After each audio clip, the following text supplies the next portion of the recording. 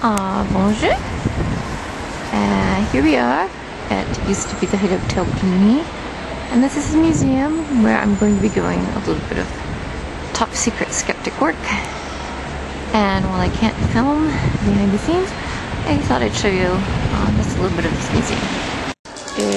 This is one of my favorite carvings because we've all had our cats doing this.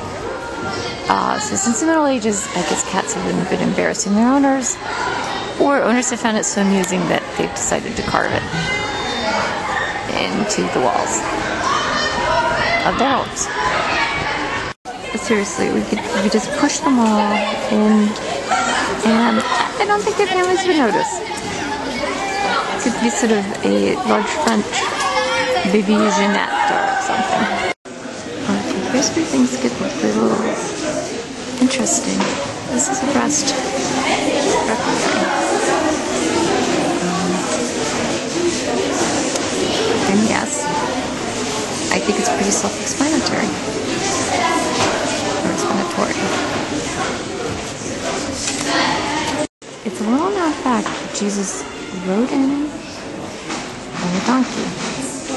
But that donkey was motorized and had wheels. This would actually be used in processions that pulled along. But it still looks like a really cool children's toy to me. As you can see, the devil is very real.